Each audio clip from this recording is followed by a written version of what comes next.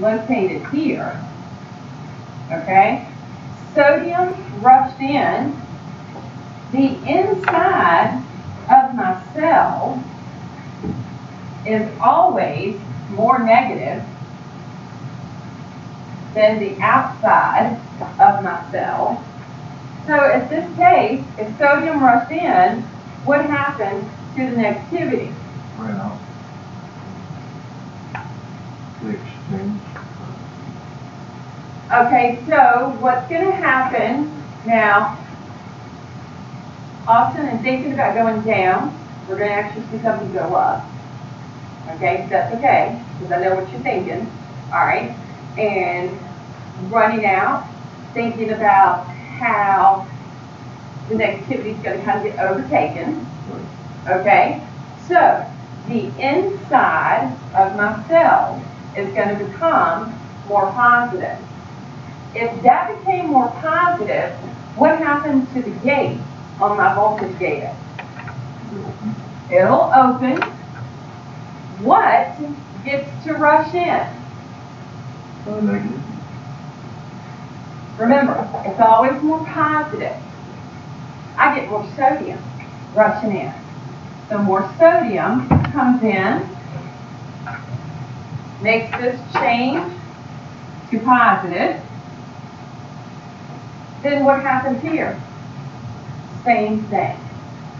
So, as this process travels the entire length of that muscle cell, and if my calcium is available, what's going to happen next? What is calcium going to attach to? The troponin.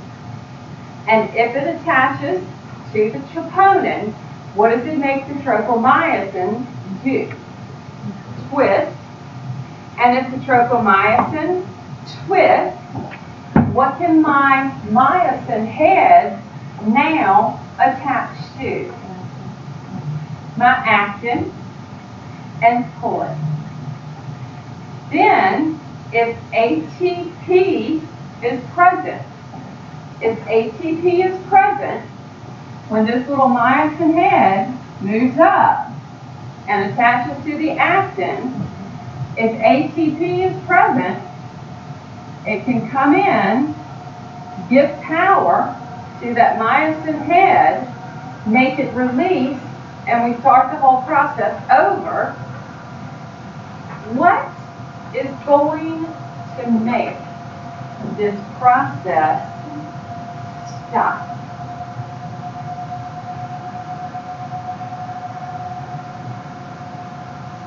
What's going to make the calcium stop? There's no longer the signal, the stimulus from the nerve. If the stimulus stops, ACH stops, that no longer affects the sodium, affecting calcium. Calcium gets stored back into the sarcoplasmic reticulum. And what do I need embedded in this plasma membrane to help me equal out the sodiums that flew into the cell? My sodium potassium pump. If my sodium potassium pump is present, I can pump my sodium out, potassium in, and I can now return my cell, my fiber, to what we're going to learn is at rest, but still has the ability to contract.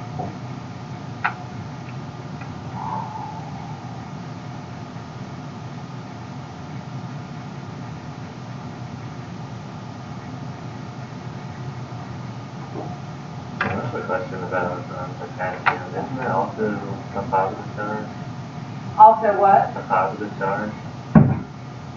But inside the cells. They are also a positive charge. However, embedded into this plasma membrane, if you remember, one of the non-gated channels Okay? One of the non-gated channels was our leak channel.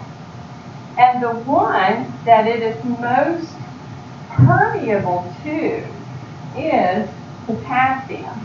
So even though everything else is occurring, potassium still gets to do this number, back and forth, back and forth. The job of the sodium-potassium pump is to send out 3 sodiums, but only bring in 2 potassium. And because the inside has so much other stuff going on that's negative, that actually allows it to go back to negative.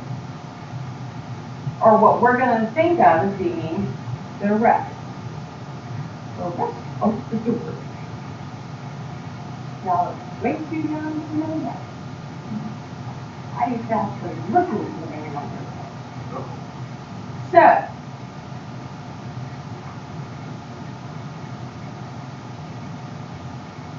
muscle contraction. Because it is dealing with the pluses and the minuses, this is electrical. It is electricity. Okay? How do we know that? Can we test it? How? Cardiac muscle. You're thinking about the well, I used to call it the EKG. I think now it's ECG. Okay? Yeah. Yes. So the muscle is called something else. The myogram. We can actually, we tend to think of the ECG, okay, because that's the one that somebody might be having a heart attack. That's what they're going to do. You know, they're going to put the little leads on you and see what's happening, okay? Myograms can be done a similar way. They can actually place leads on an area of the body, hook it to a machine, and as the muscle contracts and relaxes, they can measure the intensity of it. So it's really pretty cool. So muscle contraction, do you see now how it related to the plasma membrane that I've stressed really hard at the beginning of the session? Everything boils down to this, pretty much. Which is kind of cool.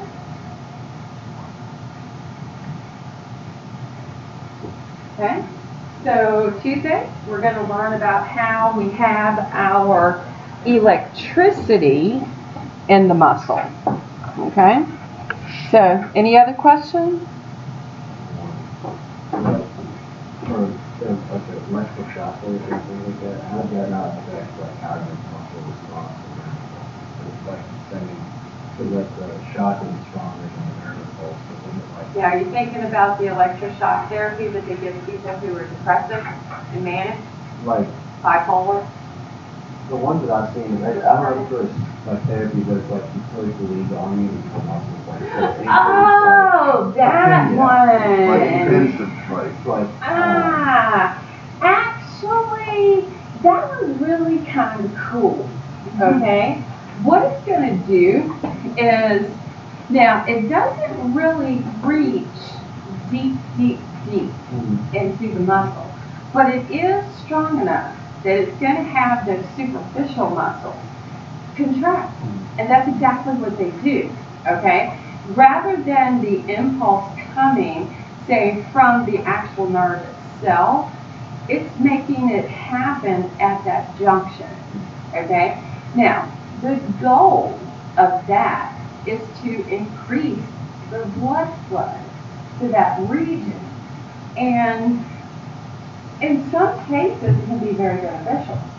Okay, it's just not going to be an impulse coming from the nerve. They are just man-making the impulse at the junction, which is kind of cool. I thought you were talking about the one, that's not. the other comments when you try to reset the heart. Oh, like with the paddles or with the, If your heart rhythm is too fast, they'll shock you to reset the heart oh yeah. rhythm to a slower rhythm. And, yeah, But sometimes they don't work on the first try. no. Sometimes it takes several tries to get that to work.